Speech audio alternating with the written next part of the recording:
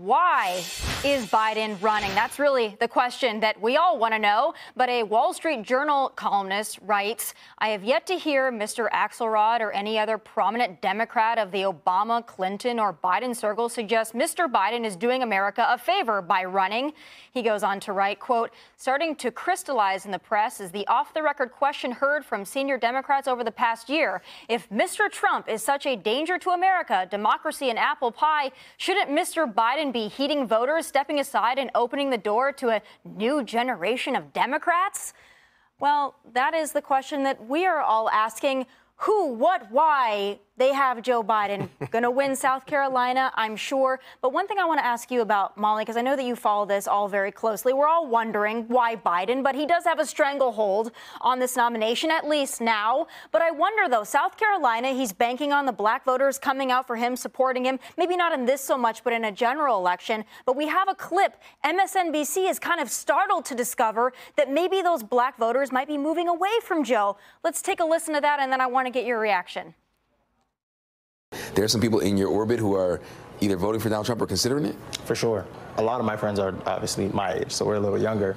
We've only voted once, you know, for a president. And Trump is kind of all we know. And they're kind of Trump and Biden. They're like, well, we were broke with Biden. We weren't with Trump. And that's kind of the only thing that I'm hearing over and over again, is that, well, Trump, we had money. I love that slogan, broke with Biden.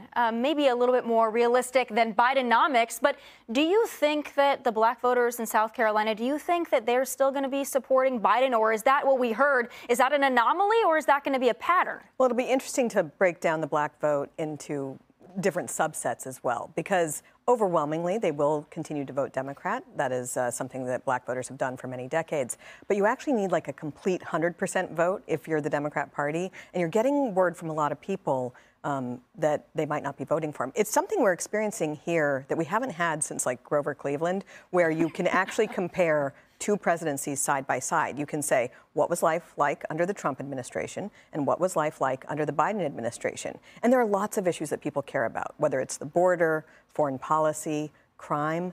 But there is that saying that Bill Clinton used to say, you know, it's the economy, stupid. And economically speaking, people really remember that it wasn't that long ago that things were much better than they are now. And that is going to be a challenge for the Democrats. And I just want to say, that's why they might be risking things by not having a Democratic primary for real. Like they claim they're having a Democrat primary, but it's not really open to other people. They've done a really good job of shutting down anything, even though people are saying they don't want to vote for Joe Biden. And that might come back to bite them later. That's what I find so interesting, Griff, is that nobody wants Biden, but yet they're kind of stuck with Biden, at least for now. I've been maintaining it for over a year now. I don't think Joe Biden is going to be the Democrat nominee. I don't think it's going to be Dean Phillips or Marianne Williamson.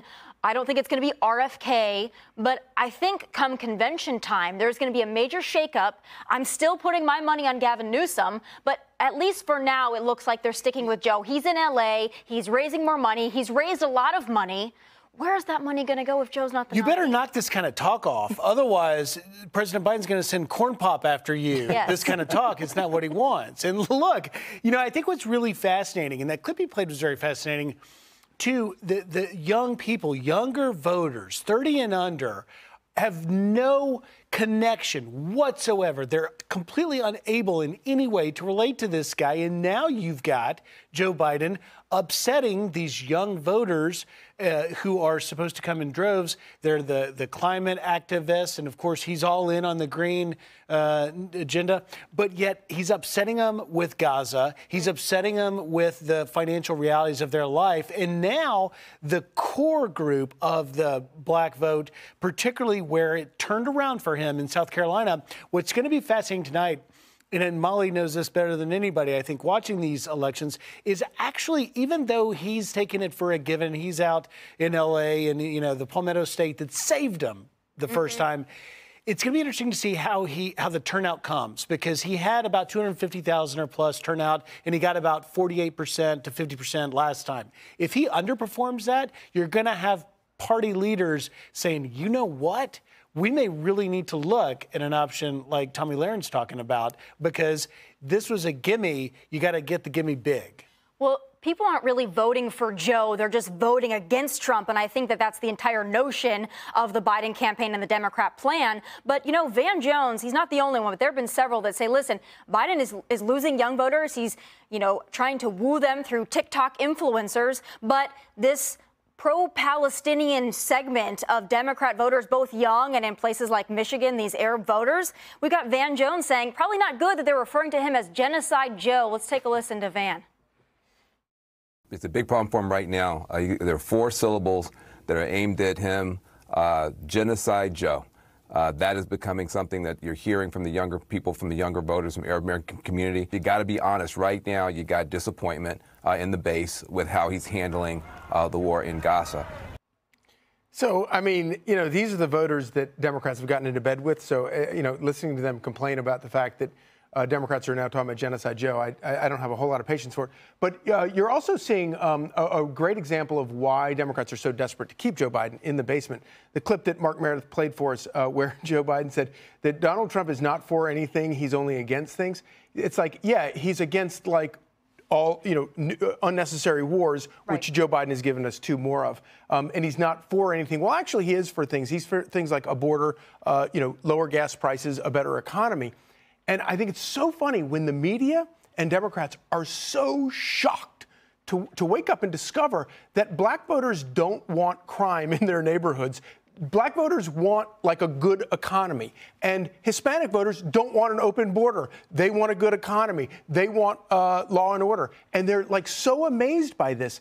But this is what and I'm not up on Grover Cleveland, but which is why I'm so glad that you're a friend of mine, because you are always can help me out with these things. But you don't have to look very far back to realize that it's these policies, and whether it's the border or the economy, every single one of these things that has made people's lives more miserable over the course of just 4 years can be traced directly to policies that this administration has enacted.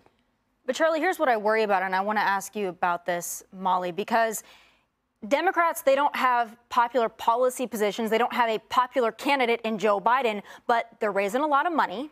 And they have the mechanics of electioneering down. Exactly. That's what I'm worried about. The way that they're operating with this Biden campaign tells me that they're really confident in early voting, mail-in voting. They're really confident in their strategy. They don't really care about the policies or the nominee because they've got the system down. How true do you think that is, and how worried should Republicans be? They should take it extremely seriously. Democrats have done a good job of changing from having campaigns where you have good candidates and you have a persuasive message. They understand that elections are won now by how many ballots you get into ballot boxes. That's what they're doing. That's why Joe Biden is meeting with donors, because it takes so much money to do it. So Republicans would be wise to follow that. Hey, Sean Hannity here. Hey, click here to subscribe to Fox News YouTube page and catch our hottest interviews and most compelling analysis. You will not get it anywhere else.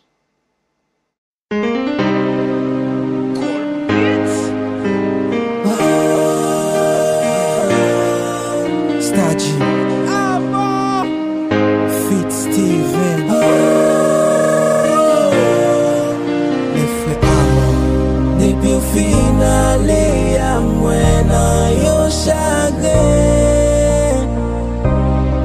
Tapi retourne mami pou m'sentir bien Retourne nan vi mwen Tapi chéri mwen Girl ou si ken ou si wou mwen vle Pou et nan passe mwen Pou vraiment manke mwen Chak fam nan mi se wou mwen vle Retourne nan vi mwen Retourne nan vi mwen, pa important Retourne nan vi mwen, fek important Retourne nan vi mwen, meret pou toutan Retourne nan vim, sa tou fèm soufri trop Retourne nan vim, pou m'ka pase souf prop San manti lor bo kote mwen, santi soulaj mwen Ou pigre pase m'pale pou sa m'a pete soulaj mwen De pou wèm, ou rale le andan ou pousse soufflem, c'est celle nèg dépousité nom qui a ou dormi soufflé. Ou pose ou pomme tout ça menti là, moi pas trop free. Tout ça m'te kon payer dans relation ou pomme yo free. Gen nèg qui kon tout je t'aime, ou donne mayoul pas t'aime, mais on pas tout je t'aime comme yo t'aime. Et puis c'est pour ça je t'aime. Tout le monde c'était Figgy I love you. Figgy je t'aime. Est-ce que c'est vrai t'aimer même ou bien tout c'est jour t'as joué game? T'as pris chérie moi. Girl, c'est calme, c'est où moi v'là. Pour être n'a passé moi, pour vraiment manquer moi. Chaque femme d'ami, c'est où moi v'là. Retourner dans vie moi, n'oublie pas content. Retourner dans vie moi, pas important. Retourner dans vie moi, pas important. Retourner dans vie moi, pour tout temps. Ça me fait, c'est pour pas jouer au monde qui gagne la jeune pas gagne la fou. So j'ai l'aime de dans vie ou de comme diamant comme la fou. Va me tester vous plim poule, l'aime pas gagne yon team cool. You lo la passe m'pas qu'à toucher, va me ta sous c'est cool. Dis ça pour me faire pour retourner, m'a fait vitamine. Ne moi ça pas ouais que l'autre fille ou que c'est une vitamine. Pas play absous dehors ou en de ma plaine. Moi t'es que c'est que doum la pour qu'on y a 30 doum la plaine. Girl, la vous manquez moi, ou t'es fin gâté moi. Pour qui ça va aller? Ou t'es doloté moi, pour qui ça quitte moi. Retournez s'il plaît, retournez dans moi. T'as vu chérie moi, girl, c'est calme, c'est où moi. Pour être n'a passé moi, pour vraiment manquer moi. Chaque femme d'ami, c'est où moi. Retournez dans vie moi, n'oublie pas content. Retournez dans vie moi, pas important. Retournez dans vie moi, pas important. Retournez dans vie moi, pour tout temps.